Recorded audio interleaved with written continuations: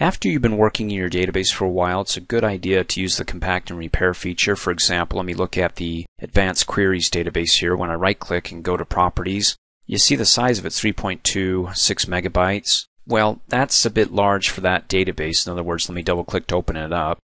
I mean, it's just basically a bunch of data. It shouldn't be that big.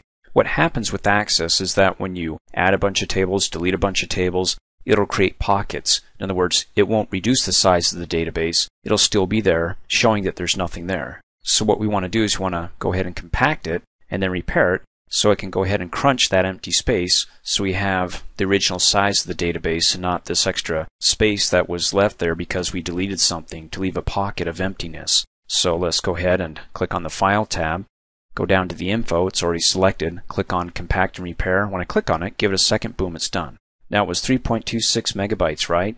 Let's go ahead and close out of it and then right click on it, go to Properties, and now it's 576 kilobytes. What does that mean? Well, there's 1,000 kilobytes per megabyte, and so that reduced it quite a bit, didn't it? So from time to time, you want to go ahead after you worked in your database for a while to compact and repair it so you don't have this mammoth file.